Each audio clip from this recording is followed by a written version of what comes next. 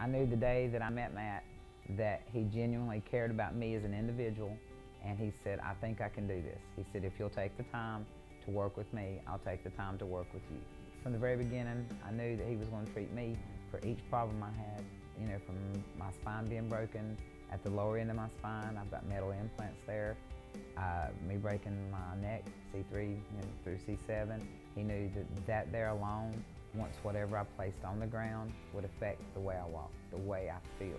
And the very first day he fitted me with the Proprio, I walked across the floor 6 or 8 times. He said, what do you think? And I said, oh my gosh, I can't believe this. The pain is let up. I can't believe this. I said, it makes me feel like dancing. And he said, well, I don't know about dancing. I just want to see if you can walk in it right now. Before I lost my leg, I used to clog a lot, and that takes a lot of pressure on the foot and the ankle, and you've got to have movement to where you can coordinate the step. Approximately 3 months after Matt fitted me with the Proprio, I was clogging, didn't miss a step, didn't miss a beat, and I told Matt I was in North Carolina at the time, but y'all could have heard me yell yeehaw all the way to Tennessee.